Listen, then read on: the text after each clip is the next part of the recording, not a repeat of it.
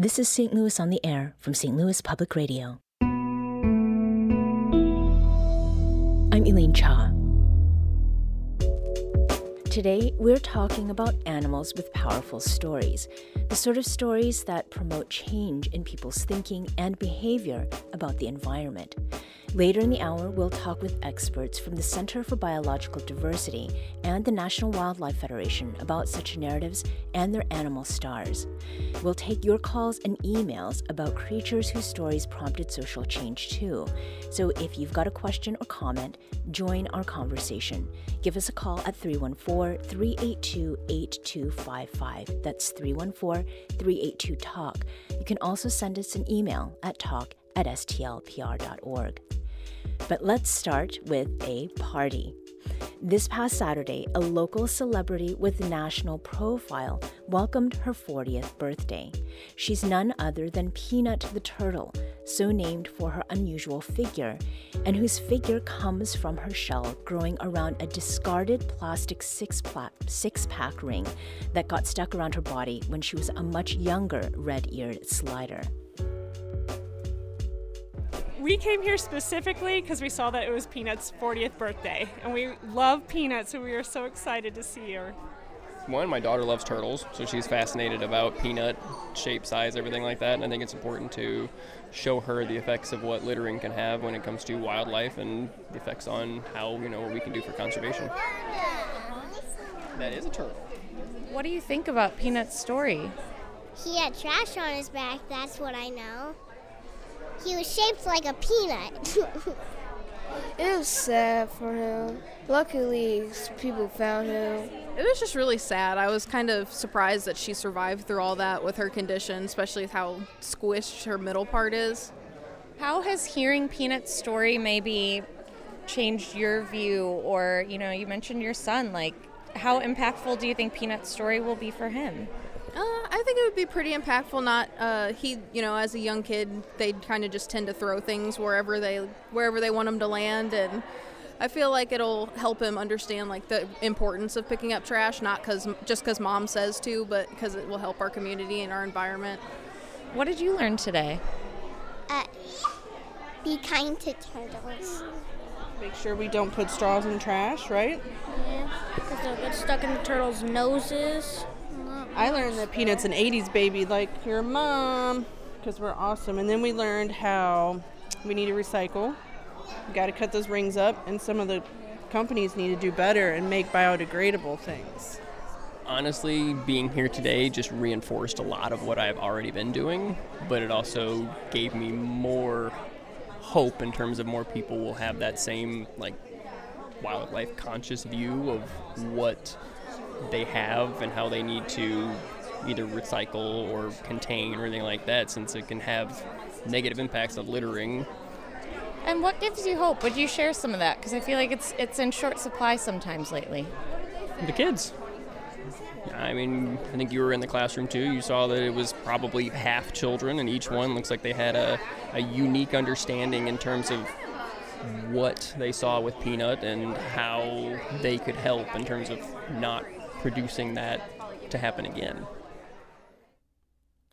That was Nick Eschbacher, Jen and Logan Hankhouse, Aaron and Holly Wallace, Dejanay Shahan, Michael Cannell, and Layla Karimi. They were among the many folks who were at Powder Valley Conservation Nature Center in Kirkwood this past Saturday for Peanut the Turtle's 40th birthday. And now with us to talk a little more about Peanut's story is her caretaker, Matthew Cavanaugh, who is a naturalist with the Missouri Department of Conservation. Matthew, welcome to the show. Oh, thank you for having me. It's a pleasure. So let's go back to when you first heard about Peanut. Do you recall that first time that you heard about this animal and her unique shell shape? Yeah, so personally, when I first heard about Peanut, it probably started when I was doing my internship out at Powder Valley. So that was 2021. And it was, when I first saw her, I was kind of shocked. I'm like, oh, that's kind of odd. But quickly learned to really like Peanut, appreciate her, and learn more about her story as time went on. Mm-hmm. And did it surprise you at all, Matthew, that a plastic ring could have that effect on an animal's development? I think it definitely was surprising, especially seeing how everything works on the inside, after doing that research and finding out what happened to her. But I think what's really surprising is the impact that it's actually had on the people around her. Mm-hmm. And you said on the inside. What do you mean by that? Yeah, so Peanut's kind of got a long story along with some medical issues. For a long time, it really thought Peanut was a boy. And that was until about 2020. During that period of time, we noticed Peanut stopped eating a lot of her food, and we're like, hey, what's going on? That's not quite right. So during that entire time, they took some blood samples, and they were trying to figure out what was happening, and they found some weird results. They said, all right, let's pull her in and do an x-ray. So when we pulled that x-ray, we actually ended up seeing that there's a huge mass on the back of her shell, and no one really knew what it was at the time. We were really concerned that it could have been really anything. I mean, people's minds were running rampant, and people were kind of preparing for the worst at that point. Mm-hmm. And then they ended up taking her to the zoo vets, and the zoo took care of her right away. They made a small incision, and they tried to figure out what it was. Turns out this boy turtle that we knew all along was a girl. They were egg follicles all stuck up in there. Right. She couldn't let them pass because of that shell shape, and she was having some other issues inside. So they went ahead, they took out those egg follicles, and they also ended up removing her ovaries at the same time. No more of that issue. Mm-hmm. No more. And we had one of your colleagues here to talk about tiger lily, the two-headed snake, who also went through the same procedure, right? Yeah, Tiger Lily went through a very similar procedure. It just so happens that everything happens at Powder Valley. Right. But everything went well. So same procedure as Tiger Lily. Right. Now, Peanut the turtle was just 9 years old when she was discovered in 1993. She's now turning 40. Matthew, is it unprecedented for a turtle of her species? She's a red-eared slider. For an animal like this to live to at least 40, especially considering the unique shape of her shell?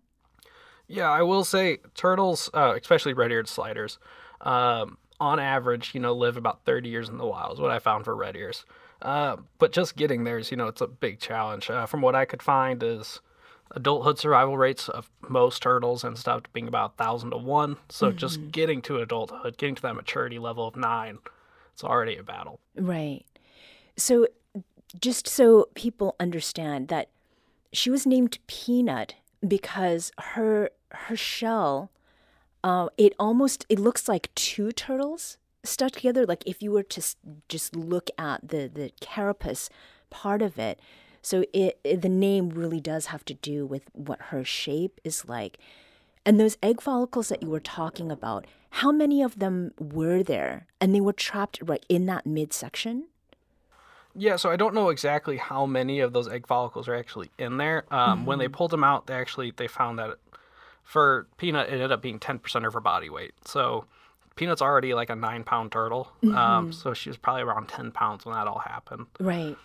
And were there other challenges that were associated with Peanut's shape?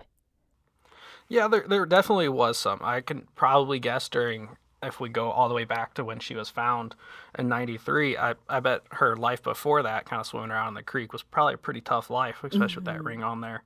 And then after that, we kind of ran into some issues, mostly with kind of some shell issues, some scutes not coming off. Because if you can imagine, it's like a figure 8 shape almost exactly now. But turtles have these scutes, which are almost like, it's a fingernail-like material that grows on their shell, and that's what their shell's made out of, and they got to get rid of it every so once in a while. Like, we have to get rid of the dead nail on the end of our finger. So she had a lot of issues getting those scutes off from that pinch point right in the middle there, and we actually had to take her to the vet quite often to get those taken care of. Now, Peanut has lived at the Powder Valley Conservation Nature Center in Kirkwood since she was discovered back in 93, and the person who found her was a hunter? Yeah, so when she was found, it was the November of 1993. So when she was found, it was a hunter that found her roaming around the creek, and he ended up taking her out to the St. Louis Zoo, because that's the first place you're going to take an animal like that. They ended up taking all that stuff off for us. So the 6th ring, they cut that off, and they decided that they couldn't take Peanut in, so they immediately called the conservation department. and that was still in 93. So then she moved actually out to August A. Bush Conservation Area. So out that way. And then she spent quite a few years out there. From 93 until 2012 is when she lived out there. Okay. And in 2012 is when she moved to Powder Valley. Right. But she had a job. So was it because Peanut could not be released back into the wild that she stayed at Powder Valley Conservation Nature Center at Bush, and then also was going to many different places across the state? It was partly because she was an ideal ambassador? Is that what was happening?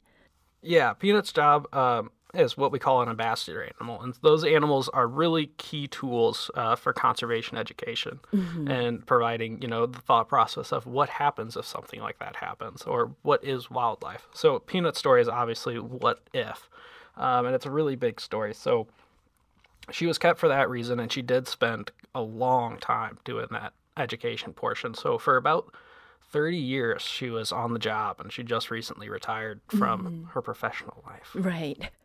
And in the last year or so, Matthew, you've been Peanut's caretaker.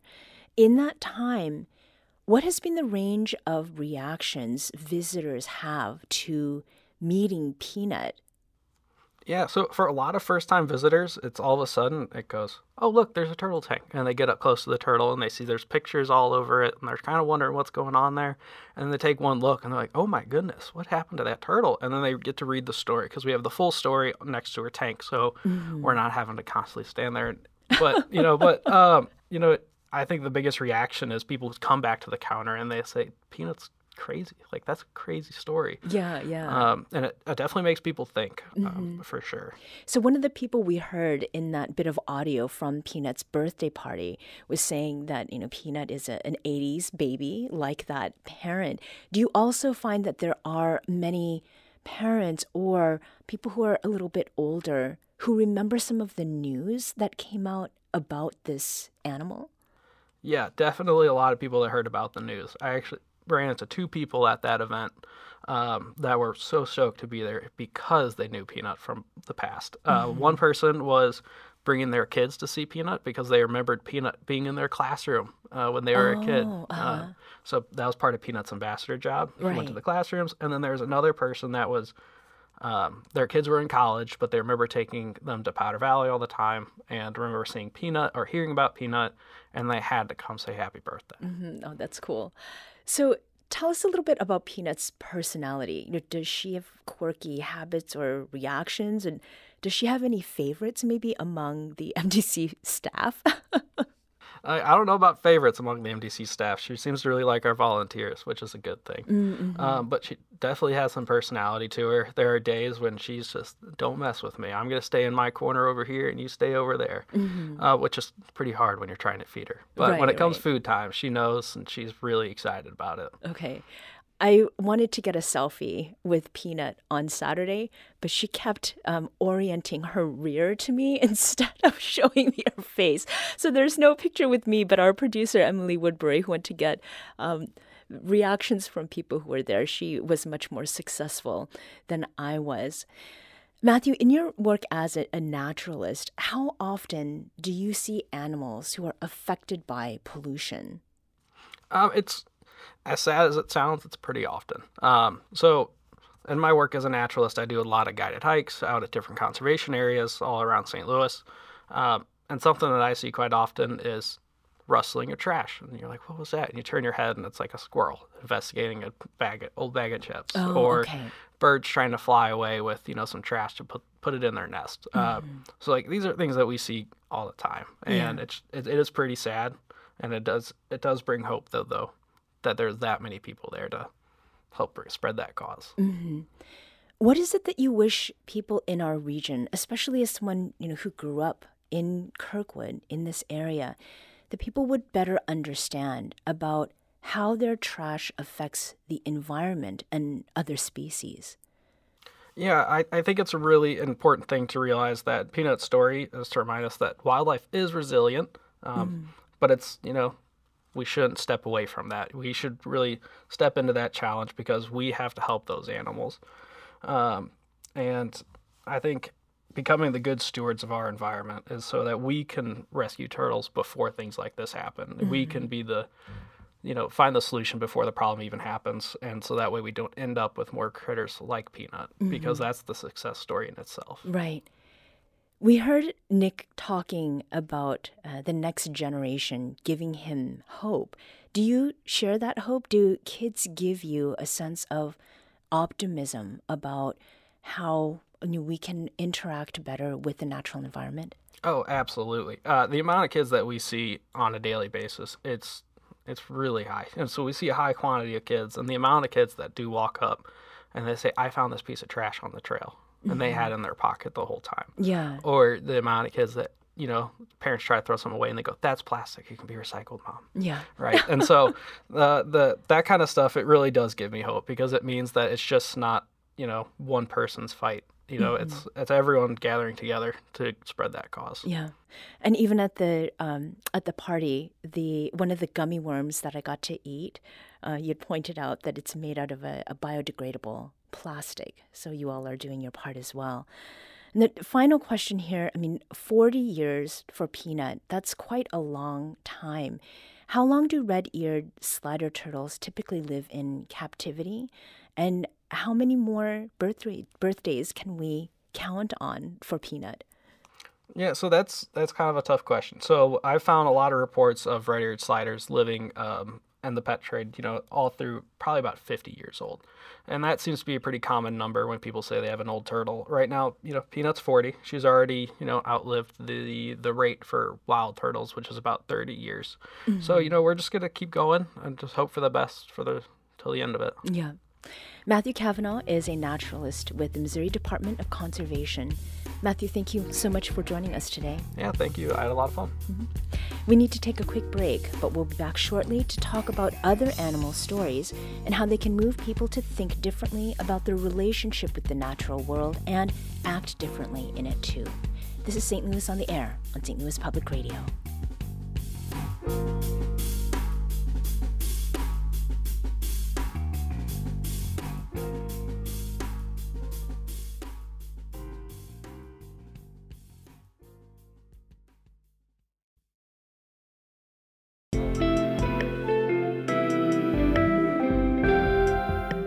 The Gateway brings you the day's news each weekday from around the St. Louis region and the state capitals in Jefferson City. Our schools are accredited.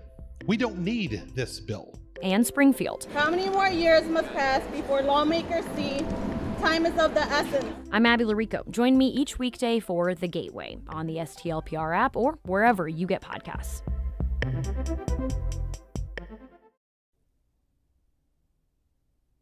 Welcome back. I'm Eileen Cha.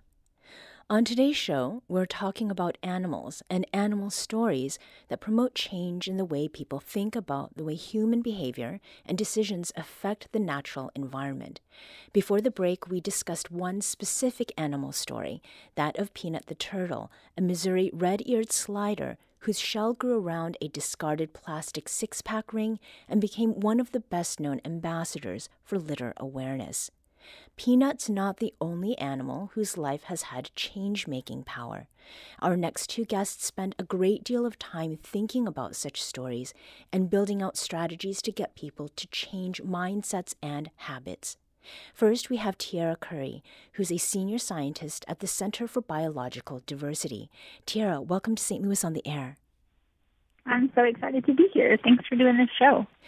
We also have David Mizejewskiv, who is a naturalist with the National Wildlife Federation. David, welcome to you as well. Thanks for having me, Elaine. So good to talk with both of you, and thank you for joining us today. So let's start with Peanut the turtle, which is where we began with the show. Tierra, when is it that you first learned about Peanut the turtle? So I'm one of those 80s kids that you were talking about earlier. I remember it when it happened, and I remember just thinking that everything that we do as humans affects wildlife around us. And it was like a turning point for me about stuff, really, that everything comes from somewhere. Mm-hmm. And when you first heard this, were you talking with anyone about it, Tierra? I don't remember that much, but I remember just becoming so much more aware of environmental issues as a kid because of Peanut's story. Mm-hmm.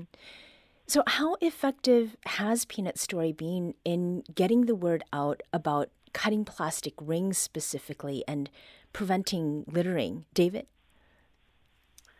I think Peanut's story is the exact kind of story that in conservation can be really effective at doing everything you just said, raising awareness about the impacts that we human beings are having on our fellow species and, impacting wildlife and their ability to survive. And the real key to it all is that, we know Peanut as Peanut. She's not just, that turtle. And that, I think, is the power in Peanut's story as an ambassador animal, is that because we talk about her as an individual, human beings, we relate to other individuals. And that is really what I think has made Peanut and other ambassador animals like her so powerful for conservation. Mm-hmm. And is having a name part of that, David? I think so. Yeah. I mean, there's something that we call anthropomorphism, which is the idea of, human beings kind of applying, human traits and characteristics and, importantly, motivations to other species. And, in science, it's something that we guard against because it can be really negative. Think about how historically we've treated predators. Predators killed, predators are dangerous. Therefore, they're bad. Let's eradicate them, right? But more and more, what we're finding in conservation in particular is that, human beings, we know from the social sciences, right? We relate to other people. We relate to other human beings. And, I think the right dose of anthropomorphism can be really, really powerful as we try to get conservation messages out there. And if we can help the public out there kind of relate to some of the challenges that wildlife are facing by, kind of spotlighting an individual and giving it a name, I think that's a win-win. Mm-hmm. And Tierra, have you also observed the same thing insofar as naming and maybe some of the conventional resistance there is among scientists to anthropomorphize? Yeah, so one of the things that the Center for Biological Diversity does is we try to protect jaguar habitat in Arizona. And a lot of people don't even realize that there are jaguars in Arizona. And one of the ways we raise that awareness is by working with elementary schools to give each of the individuals a name so that they're not just the jaguar, like David was just talking about, but they're El Jefe or and so by letting the community name them, they feel ownership and then familiarity with them. And I think scientists, we share the planet with 8 million other species. We're just one species, and we all see it differently. Like what I see in my backyard is totally different than what a dragonfly sees. And so it just makes sense that we're not going to understand everything, but we need to work to protect everything. Right. Now, in the segment that we had earlier in our conversation with Matthew Cavanaugh, he had mentioned kids, and we heard from other people about children. And Tierra, what you've just mentioned about children in Arizona, do you see something interesting about the kind of relationship that they develop when there is a more sort of personalized aspect to talking about endangered animals? Oh, for sure. And even just getting to spend time with animals or spending time in nature is so important for the well-being, not just of kids, but of adults. And so scientists are trying to study and quantify that, but all the studies point to the same thing, which is that spending time observing wildlife, spending time in nature makes us feel better and helps us out health-wise. Mm-hmm. Now, David, there is an example of an animal that has been named with letters, and one of those examples is P22. Tell us a little bit about that. Sure, yeah. Just like the example that Tierra shared with the jaguars, this is something that the National Wildlife Federation has done in California, where we've given a name to an individual, in this case, a mountain lion. So it's another big cat. P22 is his name, or was his name. He's passed last year. But and that is the way that scientists number individual animals, again, to guard against kind of anthropomorphizing and having that affect their scientific research. And so The mountain lion's scientific name is Puma concolor. So P is stands for Puma, and 22 is his number in the population. And so the backstory here is that the mountain lions of the Santa Monica Mountain ecosystem in California are in real trouble. Their habitat is diminishing. They're having to cross all of the crazy busy freeways in Southern California. This is outside of LA. Yes. And P22 was an individual animal that actually did that, and he made his way into Griffith Park, which is the big, urban park within Los Angeles, and he managed to survive there for over a decade. But he was isolated, and he was at risk from, urban problems like rat poison and getting hit by cars. And so ultimately, what my colleague Beth Pratt, who is our California director, did was launch a whole campaign centered around P22. Again, we didn't give him a human name, but she made P22 the equivalent of John, and because of that and her work up and down California, we were able to raise over $100 million to build what's going to be the biggest highway overpass for wildlife in the U.S. It's actually under construction right now. And so it can be powerful. If we just said the mountain lions, right, it wouldn't have been as effective as focusing on an individual and telling his story, and again, I mentioned the dollar figure because that's what for conservation, we need fundraising. We need people to get involved and support. And I don't think it would have happened if we just kept P22 generic. Right. We also want to invite you to this conversation. Was there an animal or story that inspired you or changed your perspective, that changed your behavior? Tell us about it. Give us a call at 314-382-8255. That's 382-TALK, or you can send an email to us at talk@stlpr.org. We need to take a very quick break, but we'll be back shortly to continue this conversation. This is St. Louis on the Air on St. Louis Public Radio.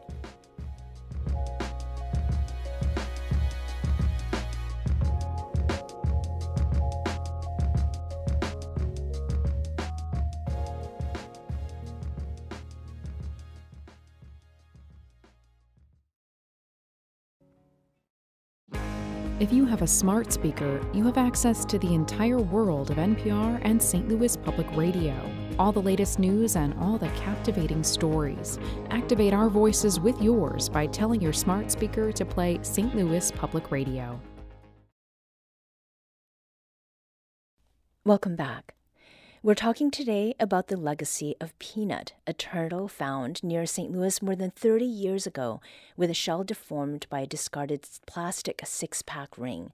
Now 40 years old, Peanut is one of the best-known animal ambassadors for litter awareness. And we're speaking with David Mizejewskiv with the National Wildlife Federation and Tierra Curry with the Center for Biological Diversity about the power of other animal stories in changing the way people think about human impacts on nature and making choices that don't harm creatures in the environment. So we've talked about some of the specific stories linked to particular animals in different places. But what is it that we know about what leads people to action and to measurable behavior change? Tierra?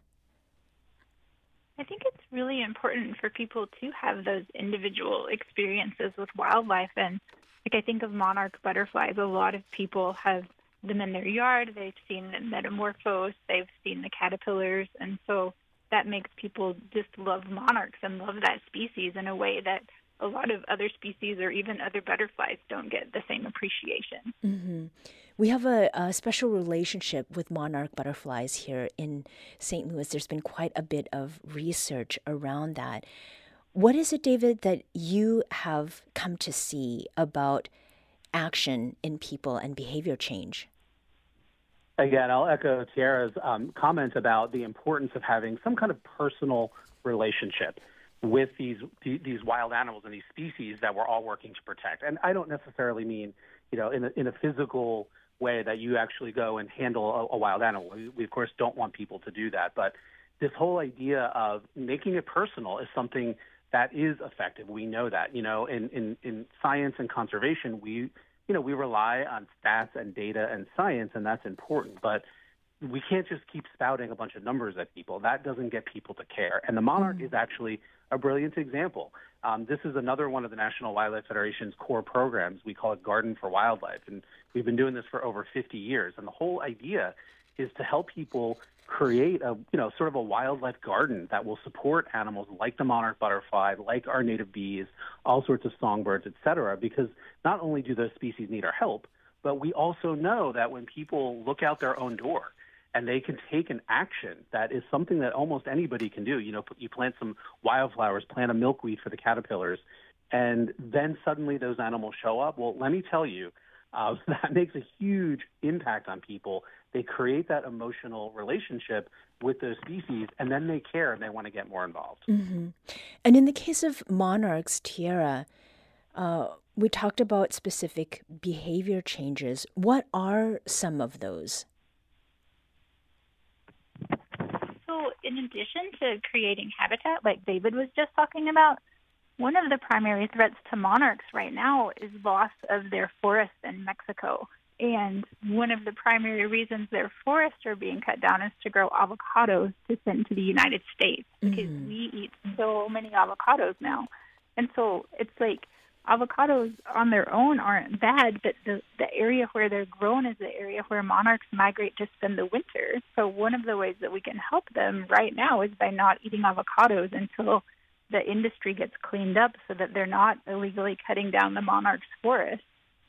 And as far as the choices that we can make as individuals versus sort of larger scale choices, I mean, what is it that we have control over, David?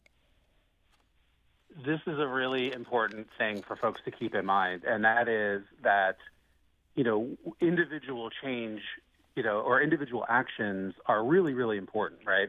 They're an opportunity for all of us, again, to sort of get engaged and make a difference. Is one monarch butterfly garden in one person's backyard going to save the species? No. But if 1,000 people do it, it does actually add up. But all of that is never to say that we still don't need bigger scale change. We need good, strong wildlife policy and legislation and regulation if we're going to fix these big picture problems. Mm-hmm. So I think it's a mix of things, right? People need something that they can do on the small scale, on the personal level. And as long as that leads into a bigger awareness and, support for bigger initiatives, that's how I think we're going to solve a lot of our conservation problems. Mm-hmm.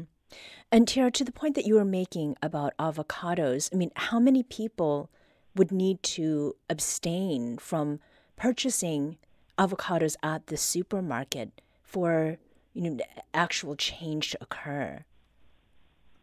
Well, every action that we make, every dollar that we spend is either a vote for or against something, right? And so if we could make enough of a blip to get the industry's attention, there's already, avocados are already inspected for pests. So we know where every single avocado is from, but the government isn't regulating the importing agencies to make sure they're not from illegally deforested areas, and they could. Like the inspection process is already in place, so people can contact the USDA and also vote with their dollars so that there isn't such a demand for avocados. Mm-hmm.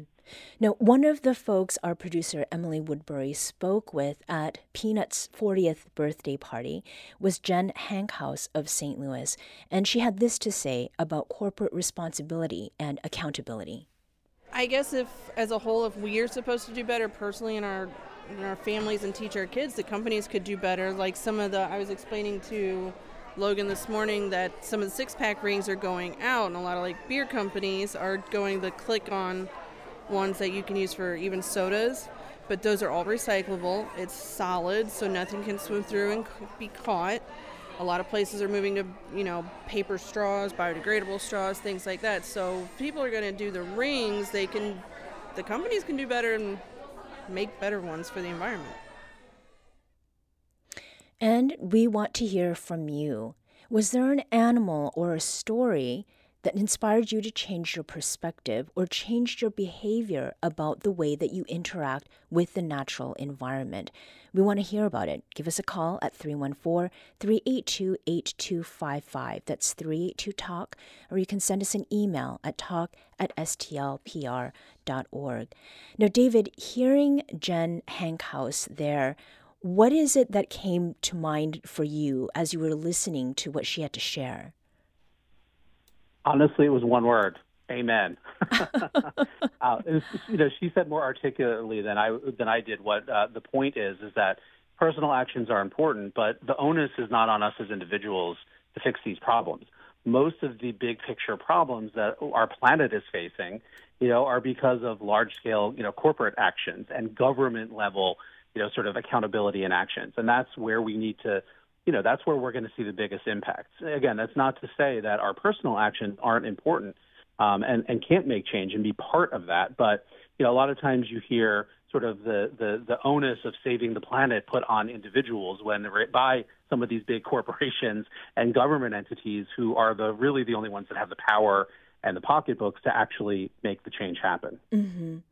And thus far, we've been talking about what affects individual people's behavior. When it comes to big companies, are they persuaded by animal stories? Tierra?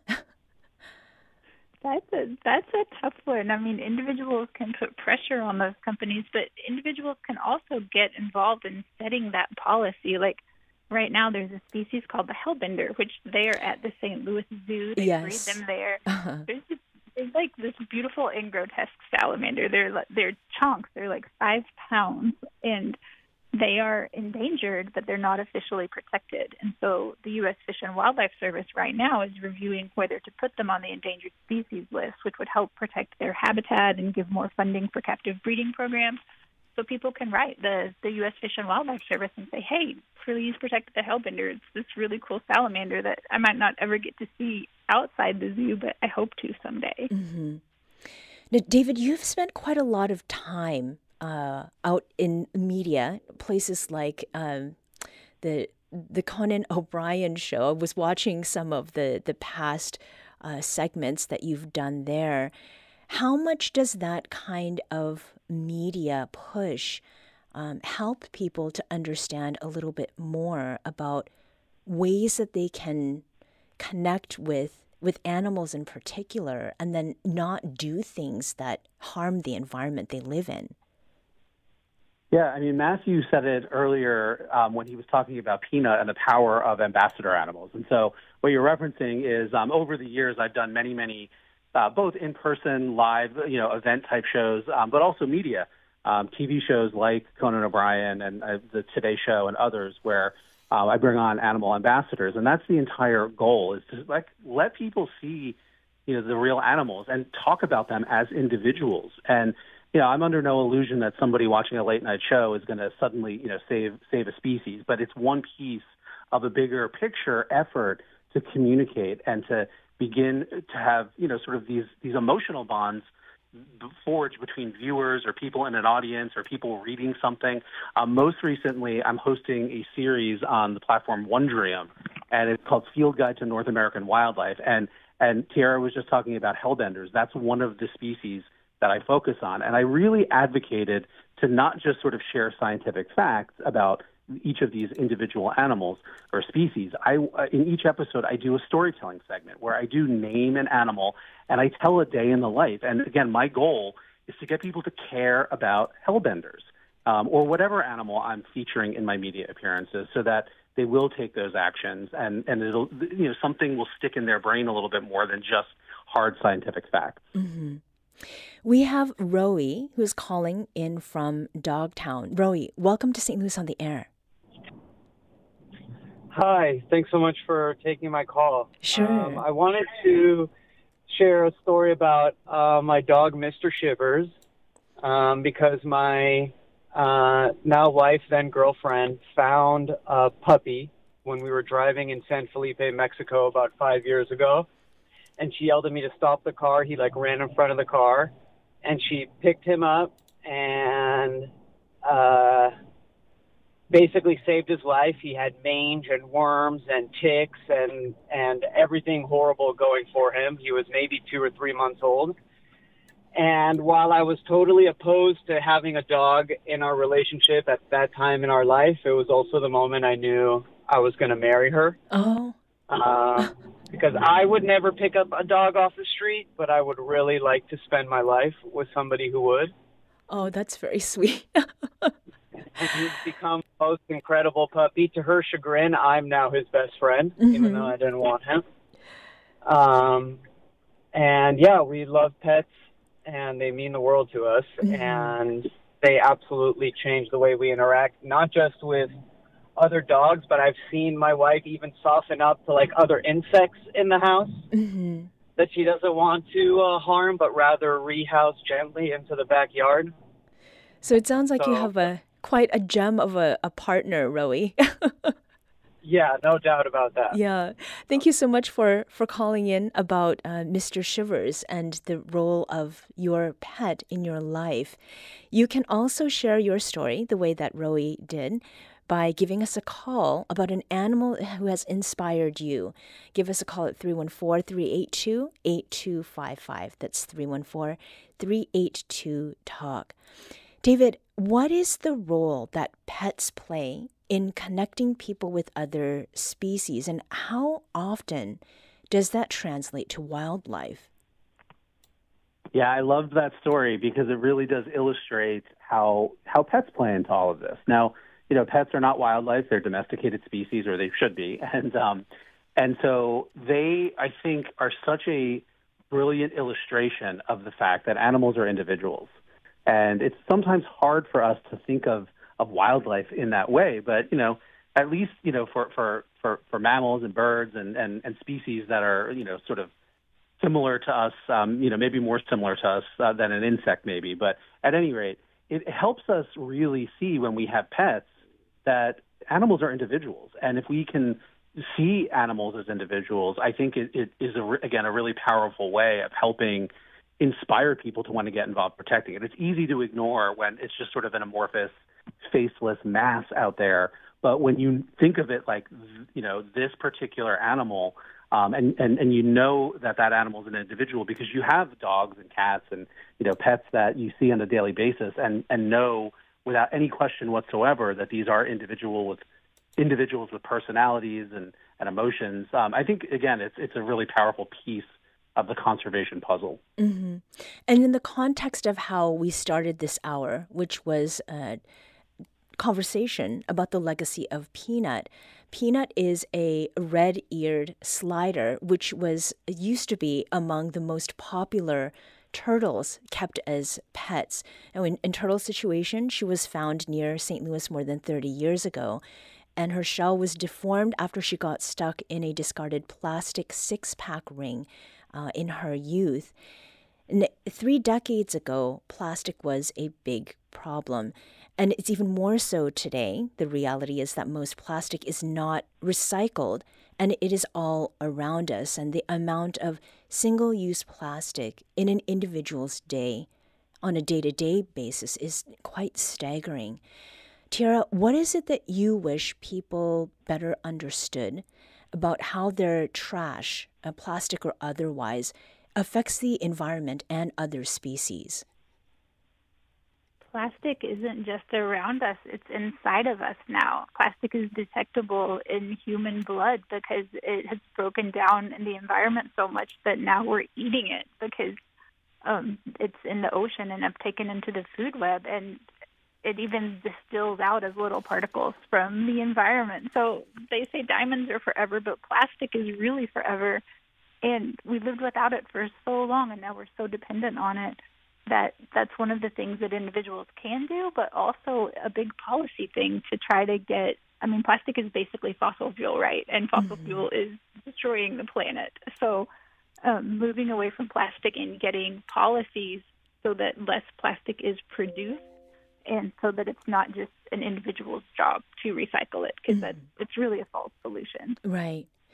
David, what about the work that you do and this plastic waste problem? How often does that come up in your work, be it in media or just sort of on a day-to-day basis behind the scenes? Yeah, I mean, not every individual or every wildlife species is, do you see a direct impact visually like you did with peanut in terms of plastic pollution? But as Tierra said, it literally is something that's affecting species globally because it is so ubiquitous. And again, we now have the microplastics that have broken down and are in those food webs. So, whether it's albatrosses who are endangered, who are dying because they are feeding their babies plastic waste that's floating in the ocean. Or again, it's an example of like peanut where it's, a physical trash wrapped around their body. It manifests in so many different ways. I'm also thinking of sea turtles, feeding on plastic floating in the ocean that looks like jellyfish, which a lot of sea turtle species eat. So it is a big issue. And, it's again, sort of insidiously ubiquitous, especially again, when you make the connection with fossil fuels. So it's a big issue. Right. We have Tracy who is calling from St. Charles. Tracy, welcome to St. Louis on the Air, and tell us, what has today's conversation brought up for you? Thank you so much for having me. Immediately, I was thinking about my son.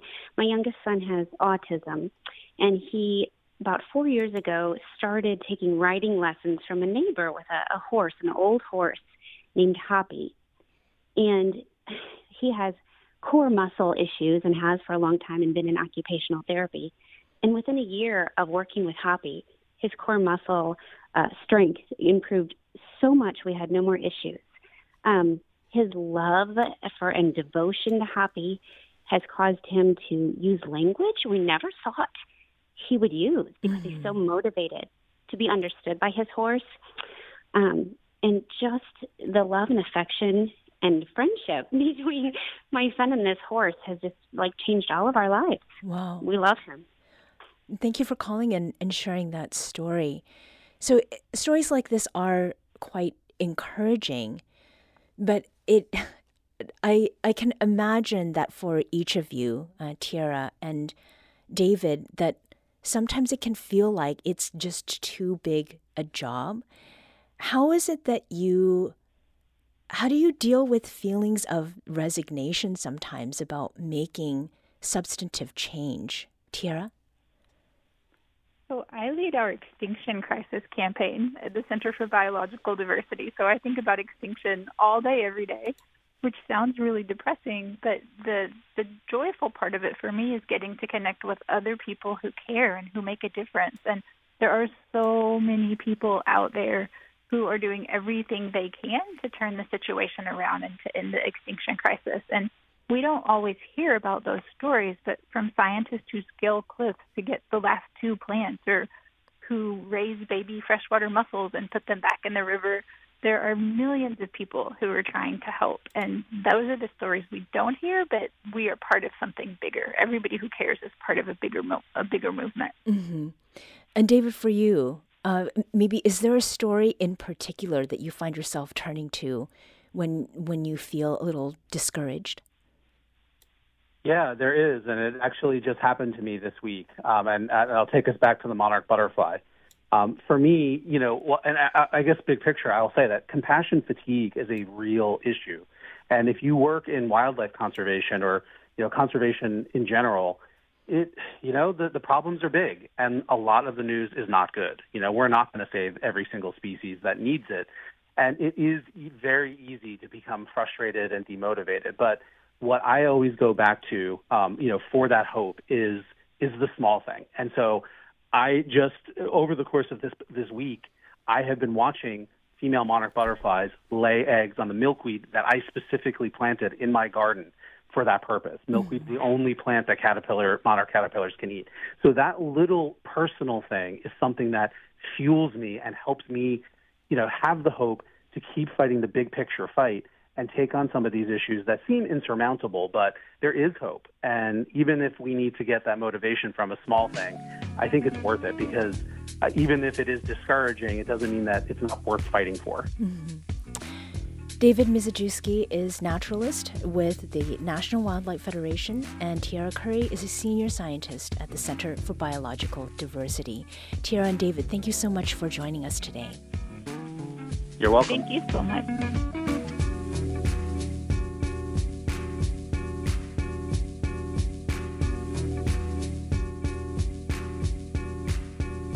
This episode was produced by Emily Woodbury. Audio engineering and podcast design by Aaron Dorr. Our executive producer is Alex Hoyer. St. Louis on the Air is a production of St. Louis Public Radio.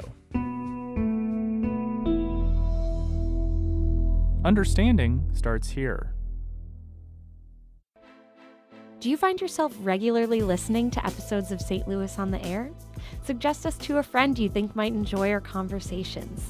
And leave us a review and rating on Apple Podcasts on the App Store. It's the simplest way to help people discover our show. Thanks. St. Louis Public Radio is a member-supported service of the University of Missouri St. Louis.